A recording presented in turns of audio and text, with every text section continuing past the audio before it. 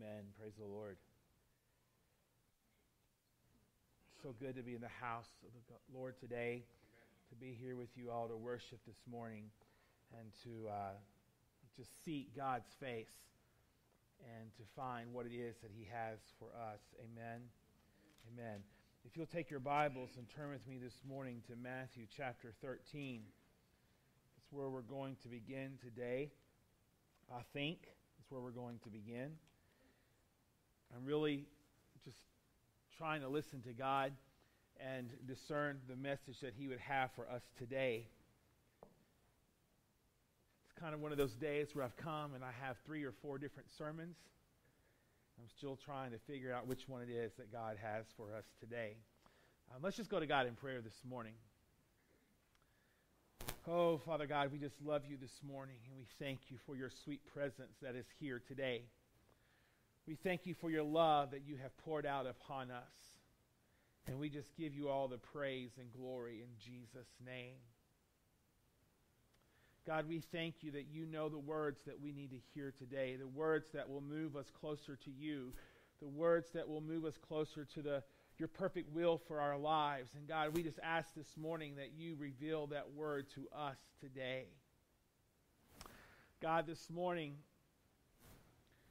Lord, I just ask that you use me as your vessel. Lord, I humble myself before you. And Father, I just declare in front of this congregation today that, Lord, I do not want to speak the words of myself, but I want to only speak the words that you would have for us to hear today. Father, I pray this morning that the gospel that is alive and sharper than any double-edged sword, Father, will move amongst us today. In Jesus' name. In Jesus' name. Father, may we have open hearts to receive the word that you have. And not be afraid to allow it to move within us.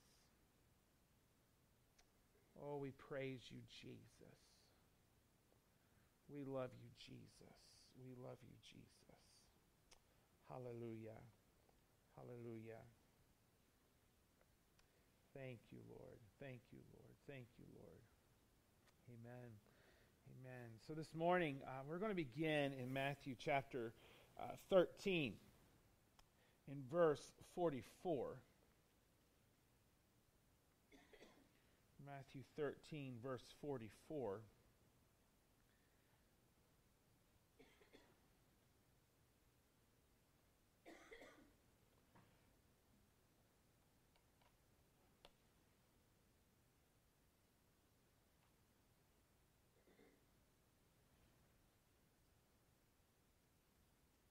Matthew 13:44. And we're going to read 3 parables here that Jesus spoke to the people. Beginning in verse 44, it says, "Again, the kingdom of heaven is like treasure hidden in a field, which a man found and hid, and for joy over it he goes and sells all that he has and buys that field. Again, the kingdom of heaven is like a merchant seeking beautiful pearls, who, when he had found one pearl of great price, went and sold all that he had and bought it." Verse 47, "Again, the kingdom of heaven is like a dragnet that was cast into the sea and gathered some of every kind, which, when it was full, they drew to shore, and they sat down and gathered the good into vessels, but threw the bad away. So it will be at the end of the age. The angels will come forth, separate the wicked from among the just, and cast them into the furnace of fire. There will be wailing and gnashing of teeth."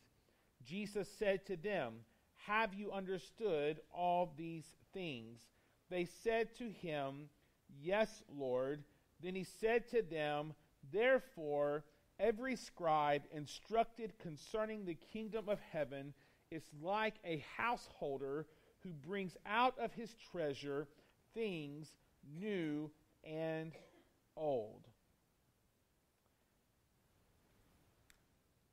The other night, my wife and I had the opportunity of sitting in a prayer chapel at Camp Nifley, the Emmaus campground, for a particular time.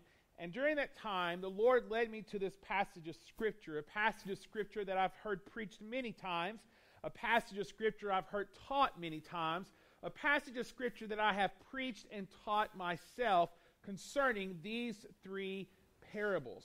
But that night, as I sat at that desk, reading the Word of God and seeking His face, He pointed out a big difference here to me that I had never seen before. And maybe you've seen this before. Maybe you've never paid no attention to it. Maybe you have.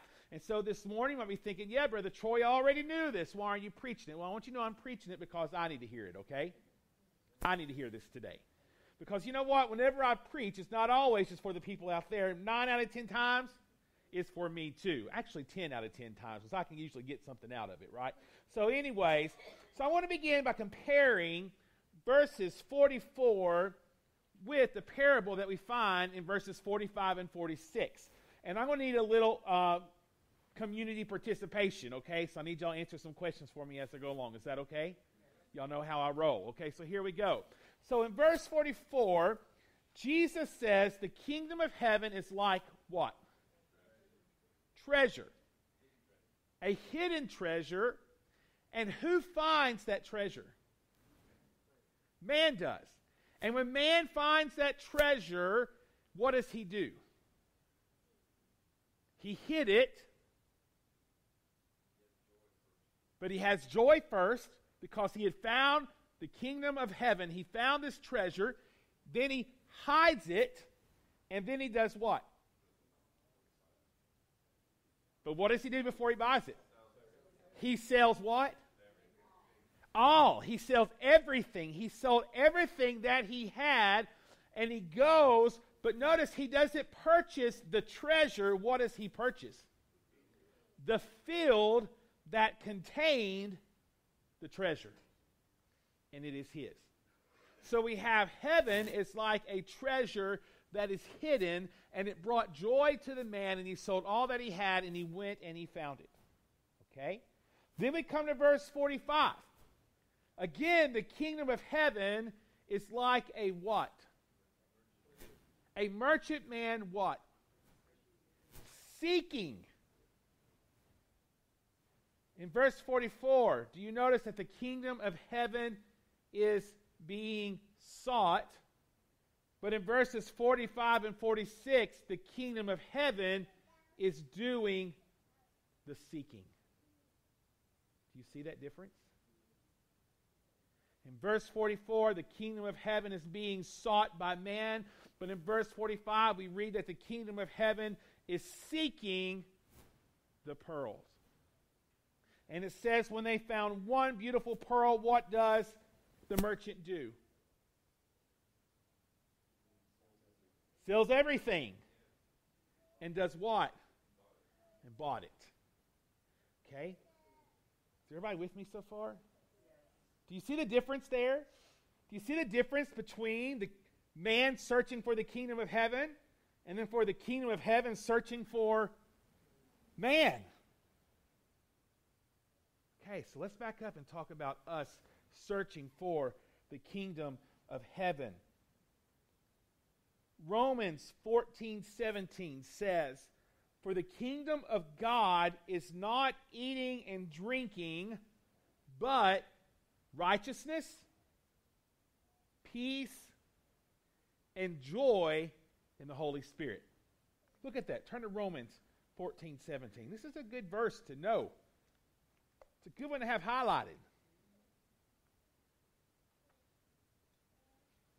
Romans 14:17. "For the kingdom of God is not eating and drinking." Now, my people at Great Oaks would have a problem with that. Because every time we get together, we eat. Y'all know what I'm talking about? We used to have breakfast on Sunday morning. We'd have a snack on Sunday night. We'd have supper on Wednesday night. If we had anything in between, we always had food. So they always thought the kingdom of heaven had to deal with food, right? Of course, it says in Acts that they got together every day and they broke bread together. They fellowshiped together. They ate together. But if we're not careful, we can get off focus and think heaven And the kingdom of God and church is all about the fellowship, but there is more to it than just the fellowship. He says that it is about righteousness. What is righteousness? Right standing with God. And we are in right standing with God only because of the price that Jesus paid for. It is about peace. I had a dream this morning. I don't know what all was happening, but this person came to me and they said, Troy, the peace of God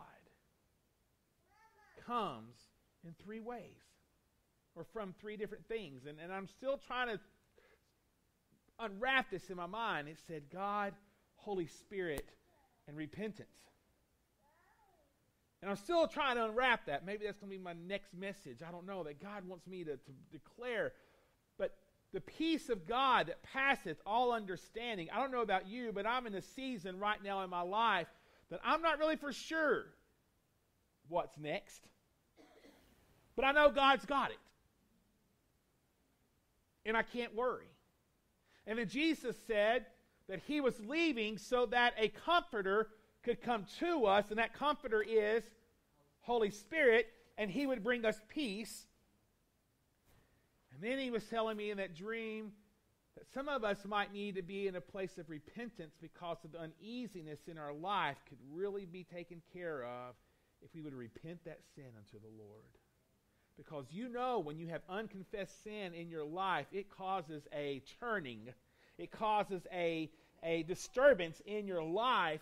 The other day I was at a service and it was time for communion, and the Lord told me to go and apologize to two people.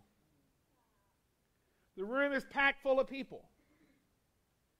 But I knew if I did not go and ask forgiveness from those two people, that there would still be this uneasiness in me. And I want you to know, when I went, and I'm just bragging on God, I'm not bragging on Troy, but when I went and looked at those two people in the eyes, and I said, I apologize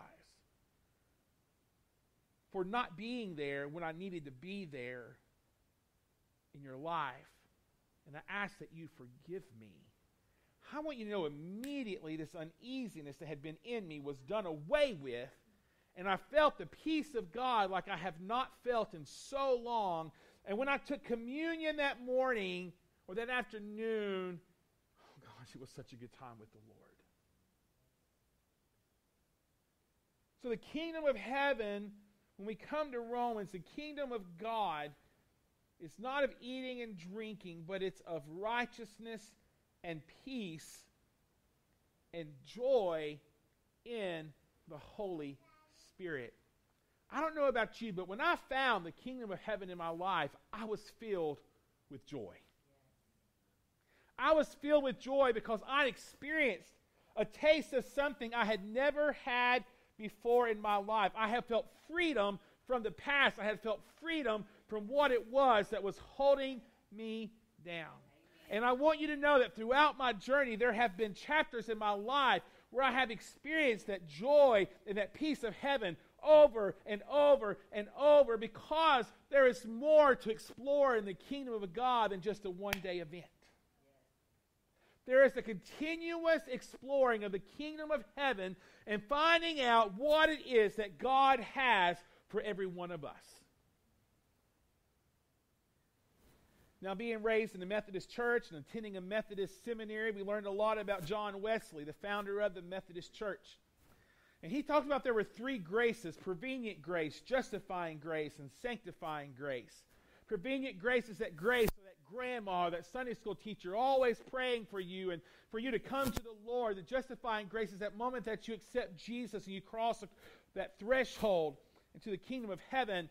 But sanctifying grace is that grace that carries us from the cross on through the rest of our life. You know, the church, I've heard me say this before, the church has been so good at getting people to the cross. But there's a whole other life on the other side of the cross. And how are we going to live on the other side of the cross? And so the sanctifying grace of God is what takes us from place to place to place. And John Wesley likened that to going into a mansion And he says sanctifying grace would take you from room to room to room to room to room. And you would understand more of the kingdom of God. And you would find more of the kingdom of God. And I want you to know in my life that there have been journeys where I've found more of the kingdom of God. And every time it was like that layer was just peeled back. Have you ever watched the movie Shrek? What does Shrek say? He's like an onion. It has to be peeled layer by layer by layer to get to that sweet core. Well, my life is kind of like that. All of us are like that. We have layers, right? And every time we have an encounter with God and we allow Him, He pulls those layers back and we experience more of the kingdom of God. We experience more of His joy. We experience more of His peace. And I want that in my life. But in order for that to happen, the man went and sold all that he had. Now, there have been times in my life where I felt like God said, Troy, sell everything you have. Literally. He asked me one day, he said, Troy, would you sell your house? And I said, yes, I would sell my house. And the very next day, a lady showed up on our porch and said, can I buy your house? And Troy said, I should have said yes, but Troy said, let me pray about that. You ever have those moments where you're like, I'm going to say yes, I'm going to say it. No, I didn't say yes, sorry. You know what I'm saying? So I gave that good Christian answer in the middle. I'll pray about it. Oh gosh, I felt so bad. And we left the very next day going to Pensacola and went to Pensacola, Florida, and went to a tent revival. And the gentleman's preaching there. He preached about the rich young ruler who wanted to inherit the kingdom. And Jesus said, well, sell all that you got. And what did the guy do? He left sad. So instead of the young rich ruler, he was a sad, poor servant, because he was really a servant to what he owned instead of becoming a part of the kingdom of God.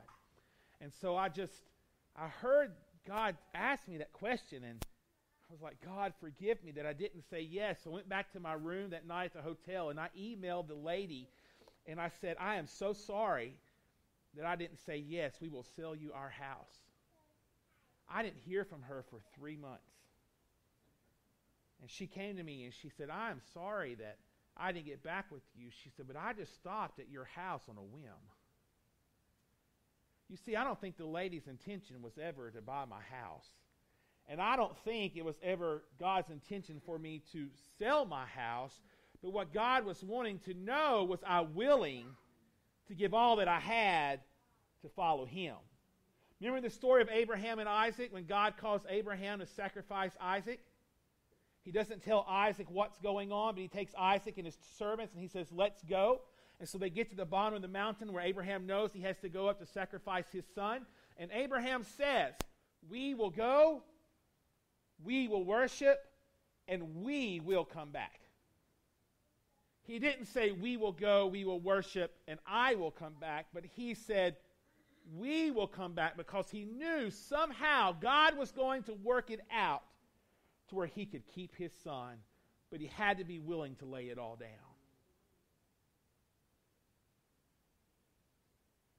And what I'm learning more in my life is this. To sell it all means, it might be literally selling everything you got. But in my life, this is what it's meant lately is, God, I am willing to lay every bit of my plans down.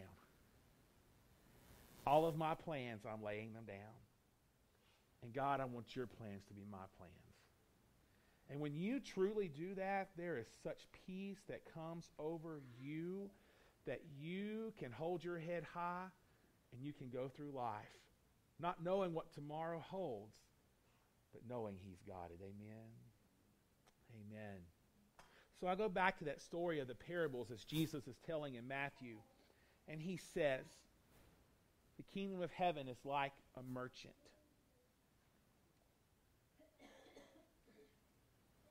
seeking beautiful pearls, who when he had found one pearl of great price, went and sold all that he had and bought it. I want to pause there for a minute and talk about the parable of the sheep Remember the story of the 99 and the 1? Jesus did what? He left the 99 to go after the 1. The shepherd left the 99 to go after the 1. As I was reading this parable the other night in that prayer chapel there at Camp Nifley, I began thinking about the story of Jesus, or we say Jesus, leaving the 99, going after the 1. And we can say Jesus died for the whole world, but you can break that down and say Jesus died for me. He died for you, Christy. He died for you, Randy. He died for you, Tanya.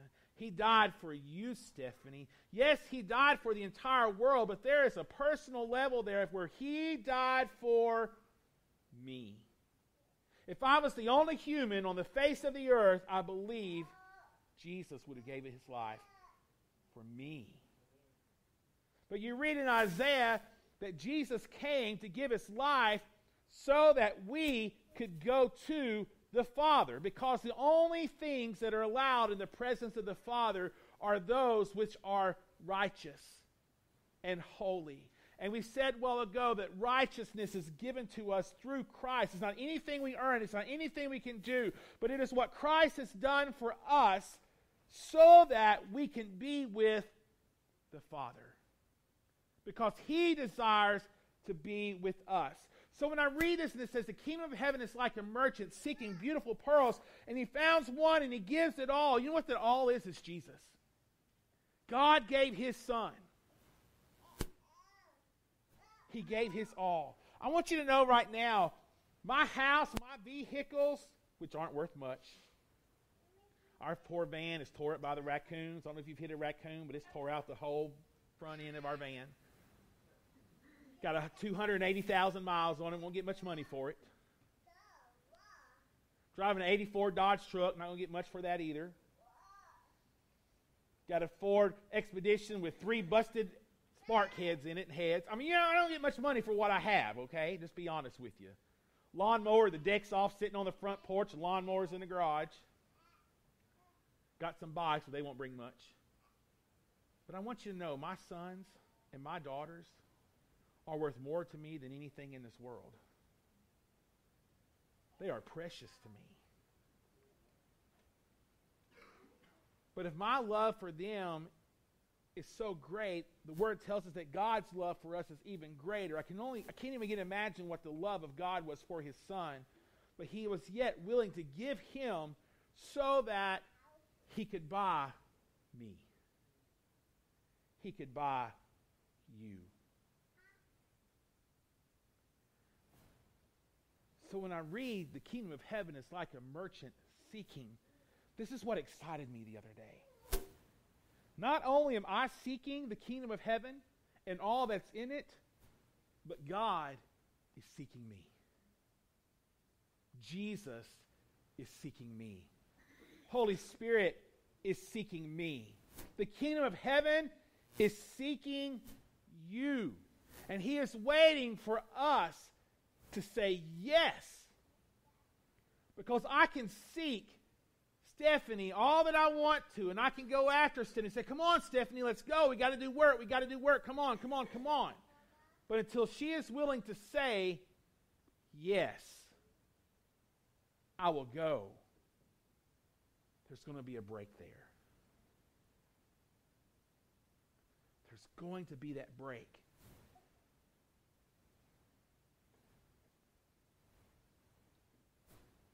It excites me to know that there is a God who loves me so much that He has His whole kingdom on the search for me.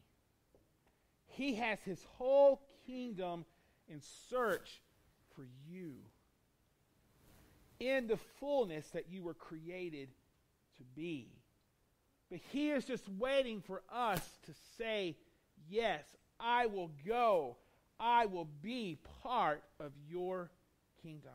I will do what it is that you want me to do.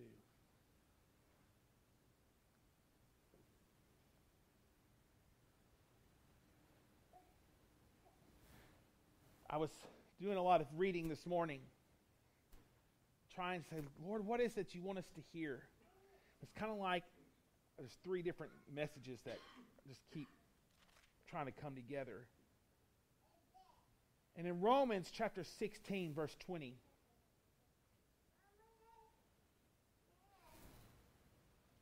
I came across this verse this morning as Rich was teaching in Sunday school, and I wanted to shout, but I figured it might take away from your message, brother.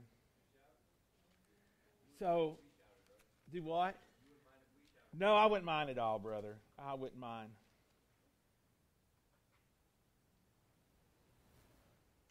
Romans 16:20.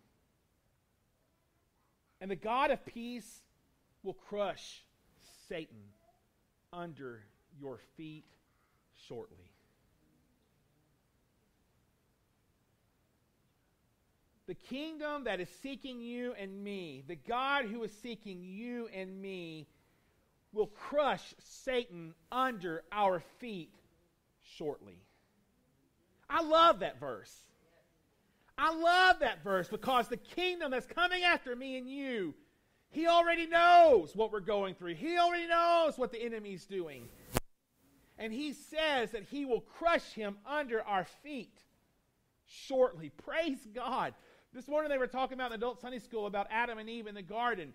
And, Eve and Adam took of the fruit and their eyes were open to their nakedness. And then God pours out the punishment. He delivers the punishment. And part of the punishment was that the enemy would be where?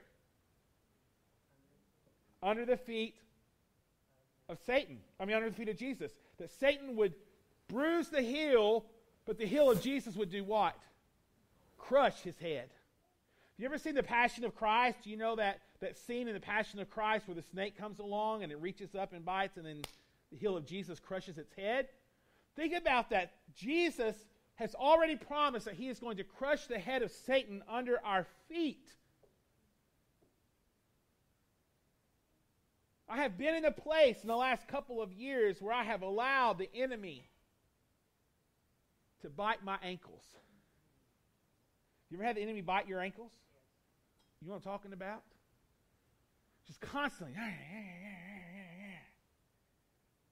And instead of doing something and getting rid of it, I just allowed it to keep happening. Instead of standing on the word that says the kingdom of God that seeks after me, he has promised me that he is going to crush this head under my feet. There's this song we used to sing. I went back to the enemy's camp, and I took back what he stole from me. He's under my feet. He's under my feet. Satan is under my feet. Gosh, we need to sing that every day. We need to sing that every day. The days that we wake up and we're already bound, like, I don't know how today's going to happen. God, I'm worried about this. God, I'm worried about this. Is this going to take place? Say no to fear and doubt and say, I am crushing the head of Satan today. And I am not going to let that bother me. I wrote in my Bible beside that verse 20, God will do it. The God of peace will crush Satan under our feet shortly. Praise God. Praise God. Then I go back to Matthew 13. And he says the kingdom of heaven in verse 47 is like a dragnet that was cast into the sea and gathered some of every kind, which when it was full, they drew to shore and they sat down and gathered the good into vessels, but threw the bad away.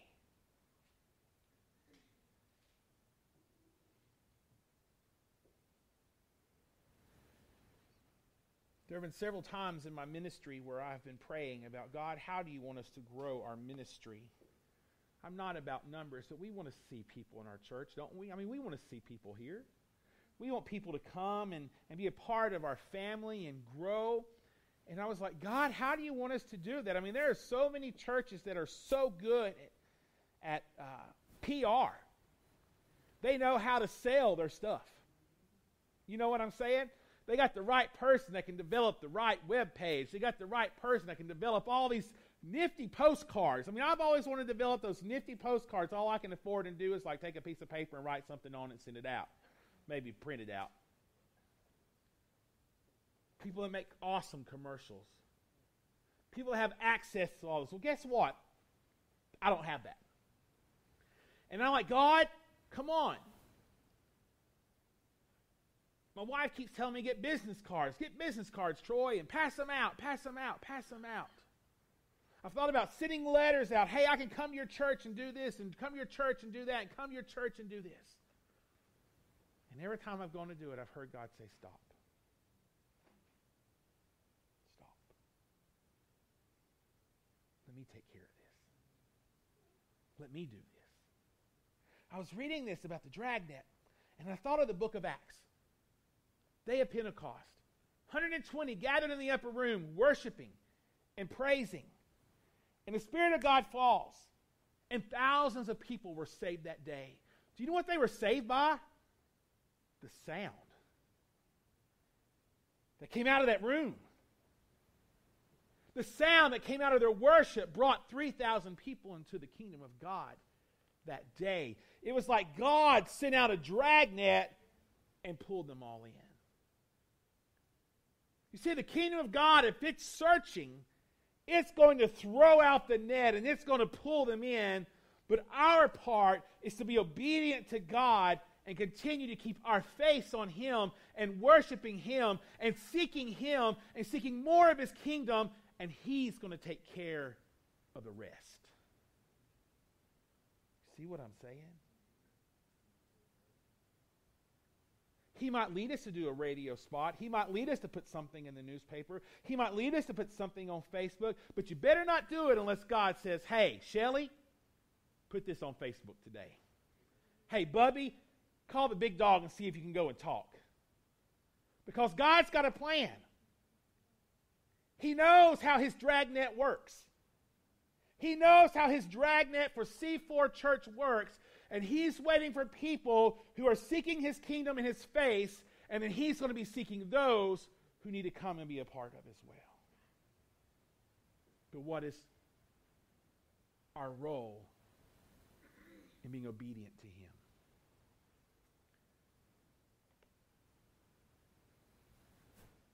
Psalm 46:10 says, "Be still and know that I am God." Be still and know that I am God. Church, I want to encourage you today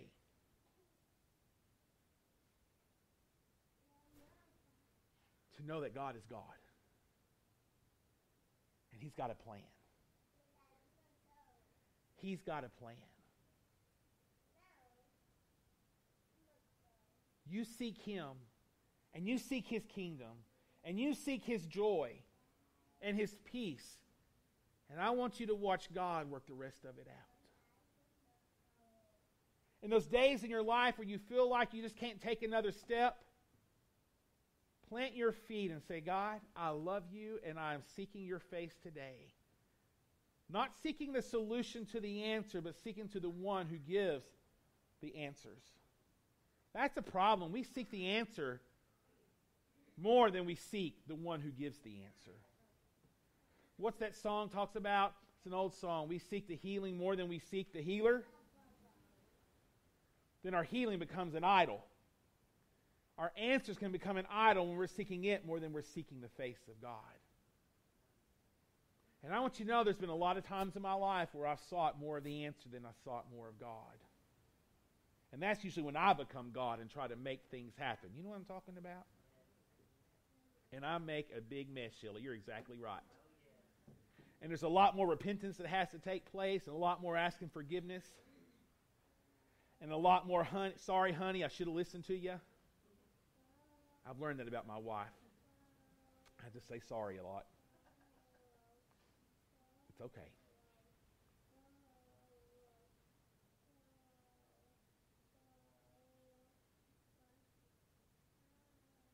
But you know what gets in the way a lot of times? It's our stubbornness. Does anybody here wrestle with stubbornness? Rich is like, no. You know, I got to tell y'all this story. So the other day, it was 2 weekends ago, Dassy, our 3-year-old Dassy, was on the porch. Stephanie was on the porch. Some of our friends were there who go to church with us. And Jonathan's had a really bad ingrown toenail. And Dassy did something to it. I don't know what she did. I wasn't even there. And it caused them some pain. Well, Stephanie tried to get Dassy to apologize because we try to teach our kids, even if it's an accident, you still must apologize. She wouldn't. Would not say, I'm sorry. Stephanie takes her in the house, busts her hind end twice, and puts her to bed. She's like, we're done with this.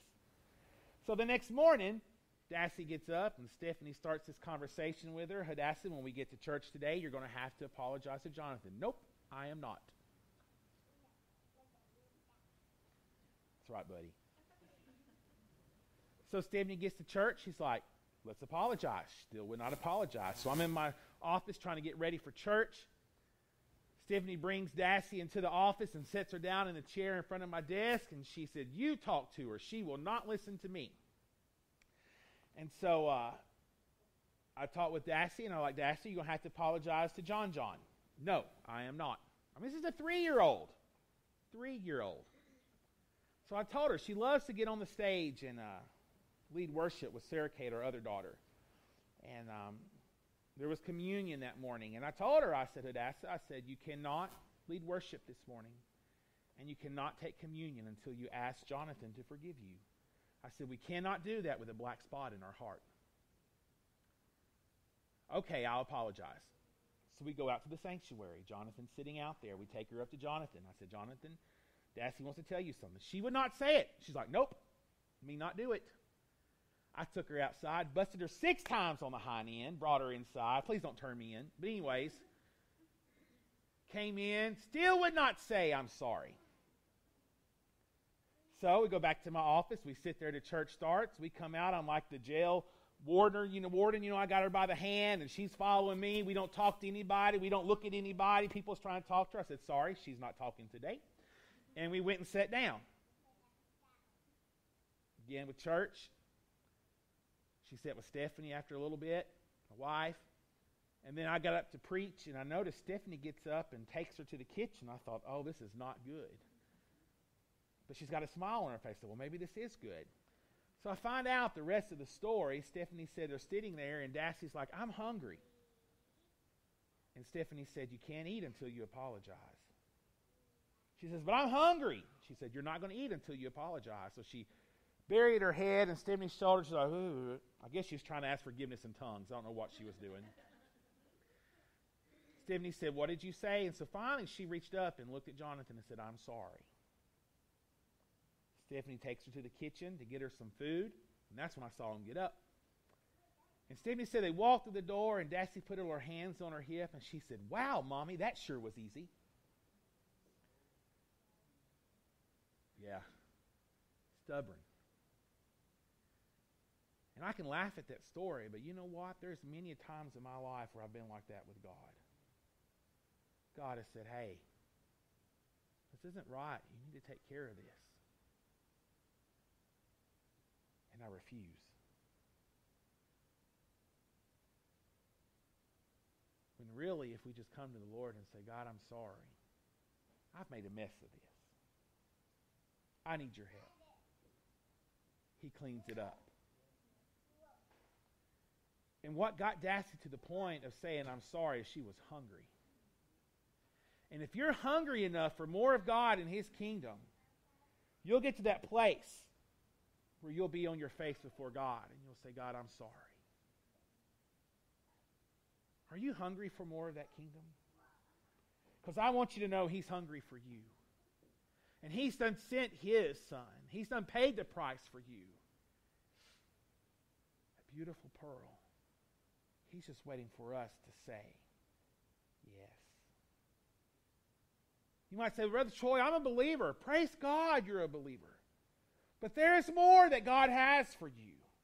There is more. He wants to take you deeper. He wants to give you more. He wants to unleash more of His power in your life, but He is waiting for you to say, yes. God, I want more. I'll ask the praise team if they'll come this morning.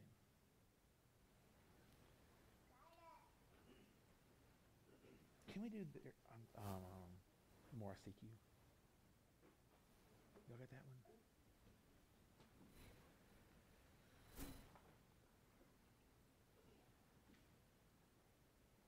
this morning,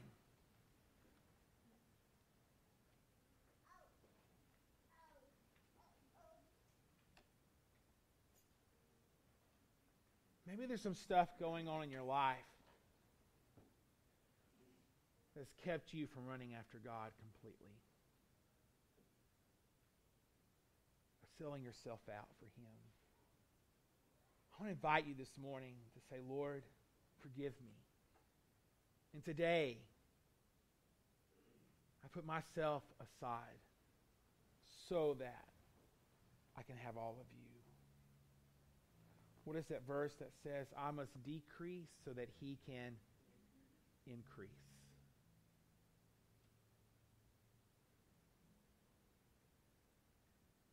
Every one of you in this room was created for a reason by God. And He is seeking you right now. Seeking you to take a step into the more. Would you yield yourself to that today? Would you yield yourself? Maybe this morning you have fear that's been paralyzing you from going after all of God. Because maybe you're afraid that He's going to ask you to give something up. Don't allow fear to have control. But trust God.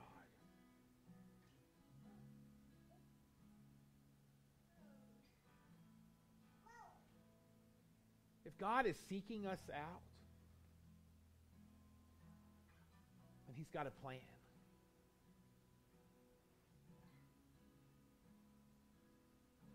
May we say yes. Today the altar is open. If you just need to come and spend some time with the Lord and say, Lord, I'm laying it down, whatever it is, so I can have more of you, I invite you to do that. Maybe this morning there's some unrest in your life and you just need peace. I invite you to come and say, Lord, give me that peace. Let's pray. Father God, we thank you for this day. We thank you, Jesus, for the kingdom of heaven that is seeking us. We thank you that you are actually out seeking us. You are seeking us more than we could ever seek you. But when we find you, may we be willing to say yes and sell all that we have. Give up all of our plans. Give up all of our fleshly wants and desires to go after you, God. Because, God, I know in my life I've made plans that haven't always been your plans. So, Lord, may we be willing to lay those aside and follow you. Oh, how we love you, Jesus.